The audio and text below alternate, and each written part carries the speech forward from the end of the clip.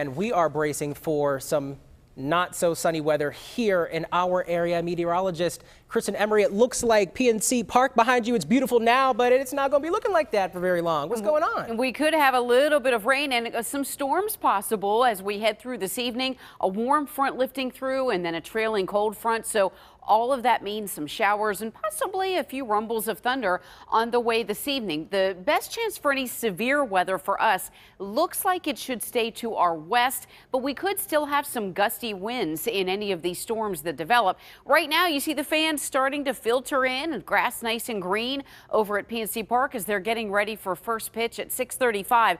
The flag waving in the breeze there. It is pretty breezy out there, to say the least.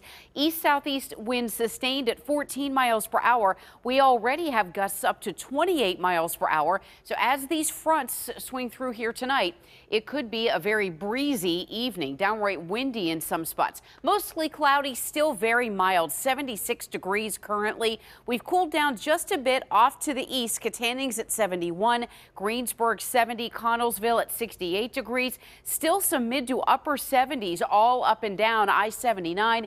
Very mild temperatures today. Keep in mind our normal high is 60 degrees. We hit 80 today, only 2 degrees shy of a record. The record high is 82, set back in the late 70s. Right now, we're looking at temperatures that will stay in the 60s throughout the evening. And I mentioned the chance for severe weather. This is where we have just a marginal chance of any storms that could have some damaging wind gusts. That would be from almost I-77 to the west. But right now, we're looking at mainly cloudy skies. If you look off to the south and west, we do have just the first few showers from this approaching system, headed just to the southwest of Wheeling, not quite making it up to the Pennsylvania line yet. As we go through the next couple of hours, this activity will start to kind of inch closer and closer. You can see this giant comma-shaped cloud here, classic swirling counterclockwise around that low, and you can see some of these showers and storms starting to develop.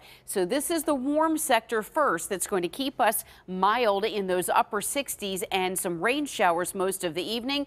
And then later this evening, as that trailing cold front pushes through, we could have a couple of thunderstorms pop up. Here's 10 o'clock. So after 6:30, 7:30, we'll start to get the showers pushing in. And then after 9, 10 p.m., that's when we have the best chance for any thunderstorms up until around 2 or 3 a.m. Then that cold front is past us. The temperatures start to cool off just a bit. So we'll only dip down to the 50s, but no more 80s on the way tomorrow. Through the day, we'll start to look at just a little clearing on Sunday, Monday morning in through Monday afternoon. Secondary system pushing through. We could get a few more scattered showers throughout the day on Monday. Not a whole lot of measurable rain, but a few scattered showers. And then Tuesday, just mainly cloudy. We could see a few more showers later in the day, mainly north and up closer to I-80. So here's how it plays out tonight. 56 your overnight low. Scattered showers, a few thunderstorms possible, especially later into the evening. And then overnight tonight through tomorrow morning, skies begin to clear. We'll have partly sunny skies by later tomorrow afternoon. We only recover back up to 68. 68 is still pretty nice, but no more 80s. And we stay in those 60s all the rest of the beginning of the week, upper 50s the middle of the week, but nice temperatures as we head into next weekend. Royce?